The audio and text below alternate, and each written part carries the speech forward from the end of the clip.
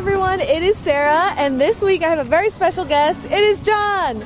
I'm sure many of you recognize John, and today he'll be taking over my channel, sharing 10 things that I haven't done that he has, and telling you guys all about them. It's gonna be really cool stuff. Are you ready to share your top tips? I am ready to take over your channel. This is gonna be so much fun. It's gonna be so awesome. By the way, if you're not following John yet, make sure to do that. His YouTube channel is linked below. All right, let's get right to it. Let's do this.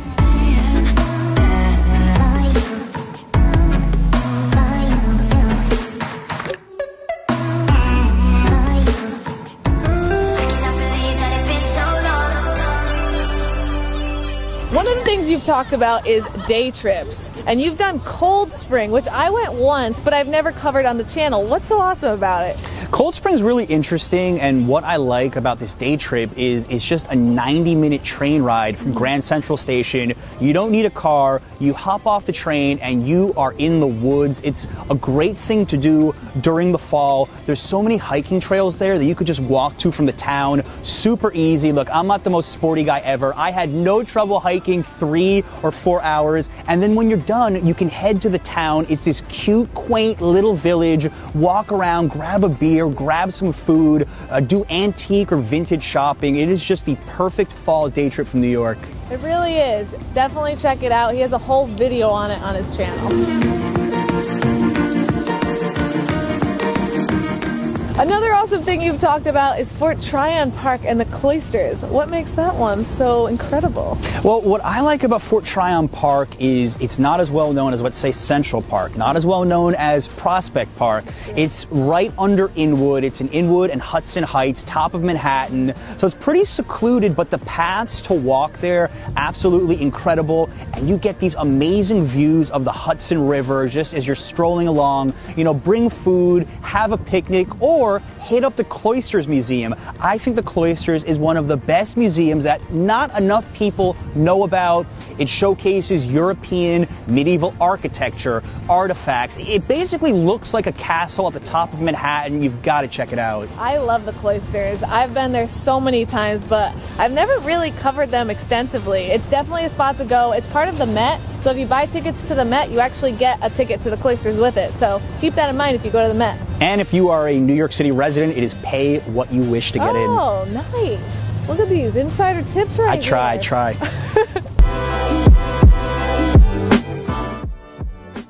Now, one thing I haven't covered is actually the neighborhood I live in. It's Bushwick, and it's known for incredible street art. You have a whole guide to Bushwick. What do you love about Bushwick? I love so much about Bushwick. Obviously, the street art is the main draw if you're a tourist. You know, you could walk around some of their busy streets, and there are murals everywhere. What I love about it is that a lot of these murals are actually sanctioned by the local businesses, so they want these works of art over their business doors, over the windows. It's so creative. And then even if you get away from the street art, that's a really cool neighborhood. They have some breweries there. They have one of my favorite nightlife venues in the city, House of Yes. They have these amazing theme parties. Bushwick has so much going on. A great place to go during the day and a great place to go at night too. Yeah, definitely check it out, especially if you're into art. Also, really good for Instagram photos if you want that perfect street art photo in New York City. I still haven't gotten mine yet, even though I live there. I don't know what I'm waiting for, to be honest with you. Soon to come. Now, I love speakeasies. If you've seen my videos, you know I love Garfunkel's.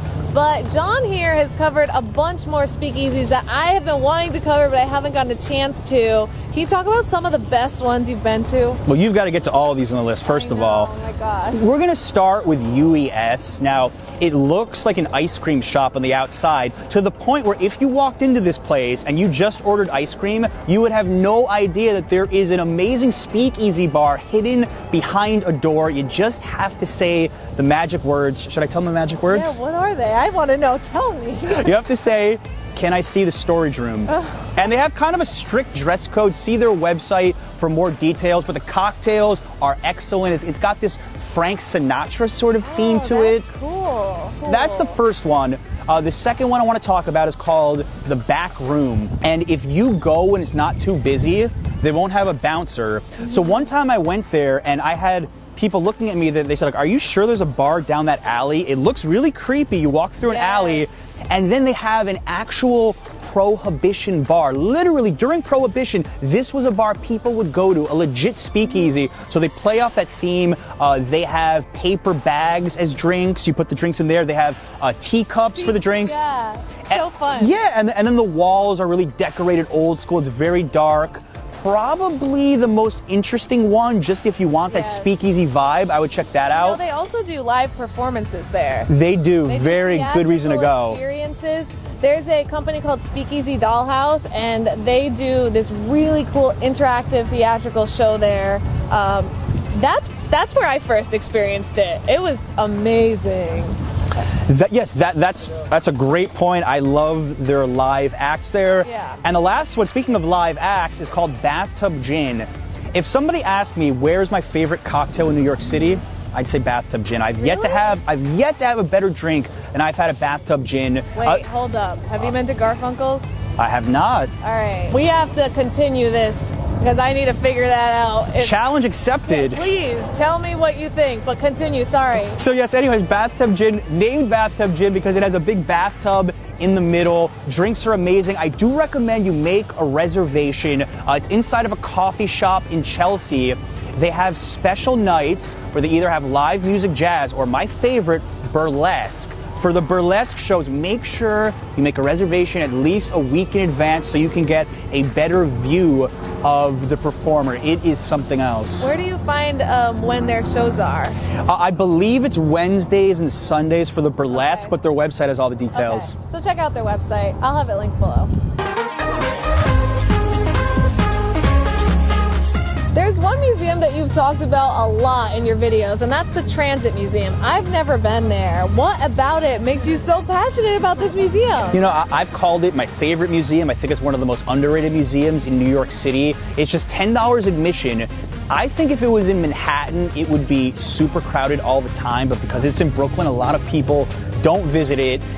It is literally inside of an old subway station. That's the first really cool part. You walk in there and you are underground in a subway station, and you can just see all these relics from New York's transit history, you know, old buses. My favorite thing, old subways. You walk inside, you could dress up. You talked about Instagram.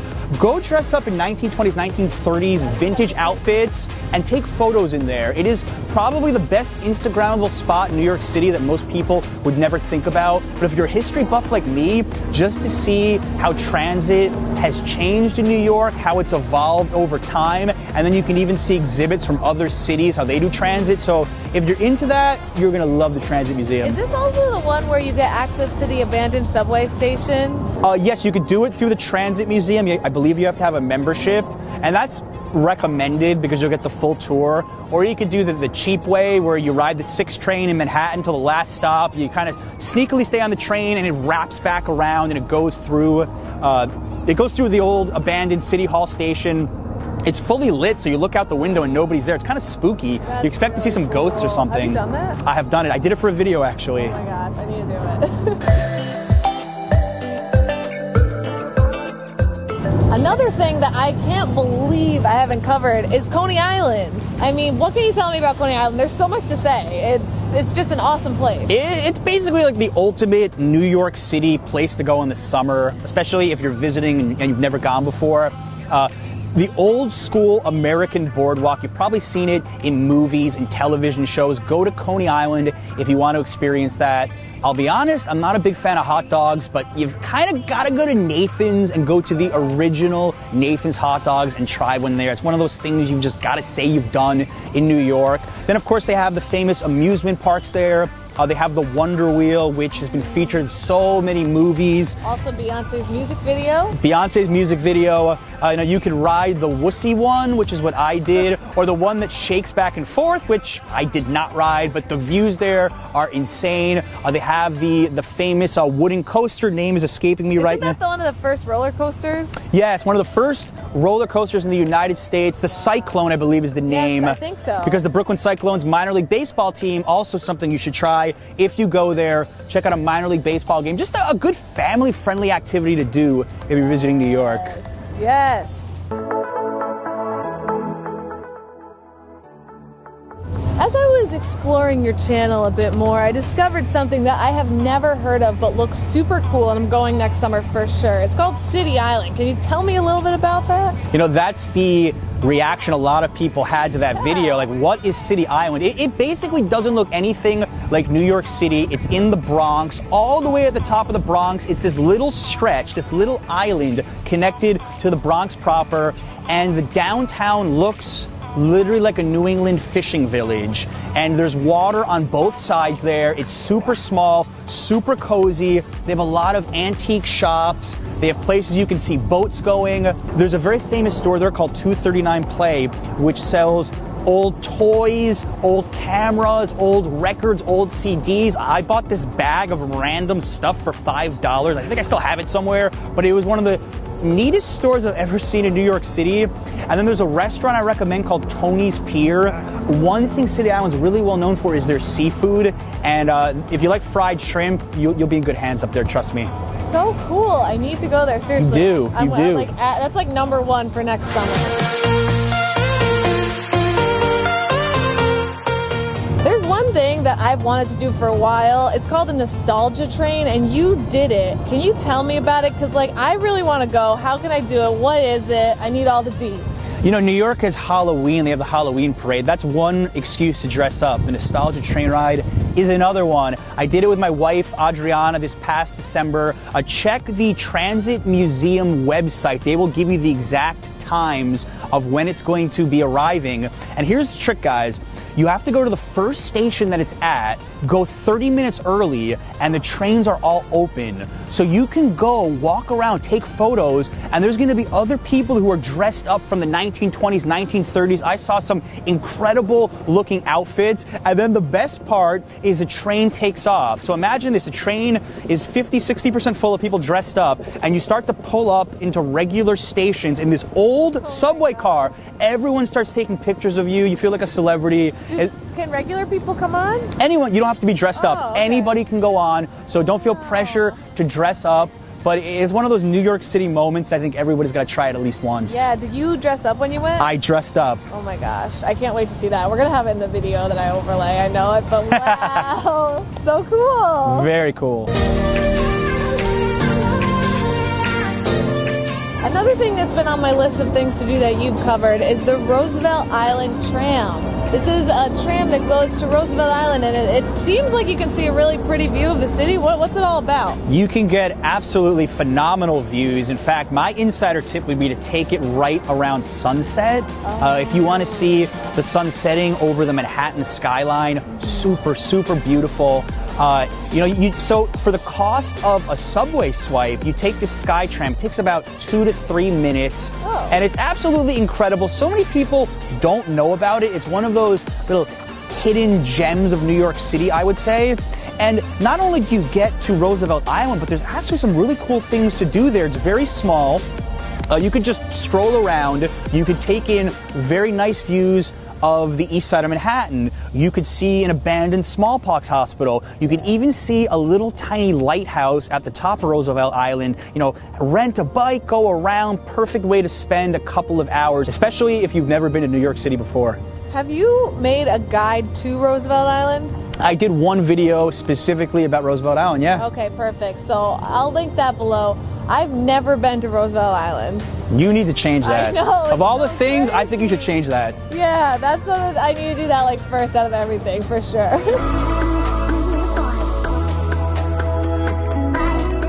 So you guys know I have my Secrets of New York tour, so I love finding those hidden gems, those secrets of New York. And you taught me one, actually. It's something called Midnight Moment in Times Square. Yes, Midnight Moment. It actually happens a few minutes before midnight every single night, guaranteed. It is the world's largest digital art display. And the amazing part about it is that when you're there, there's a lot of tourists who have no idea it's even going on. You have to look at all of the big billboards in Times Square, and they'll have one consistent theme to them. I think the night we did it, it was some sort of a jungle theme. So just sit back, relax, you know, you have the bright lights, and it feels like you have a secret art show all to yourself. That's so cool. It's very cool. I've actually haven't gone back in a while. I'm kind of motivated to go real soon. Yeah, I'll have to do that next time I'm into Times Square really late. Yeah, if you can't make it for New Year's Eve at midnight, do that. Yeah, it's probably better, honestly. Yeah, probably. A lot less people. Yeah, New Year's Eve at midnight, you don't want to be there. Check out my tourist traps video to see why that is. Ooh.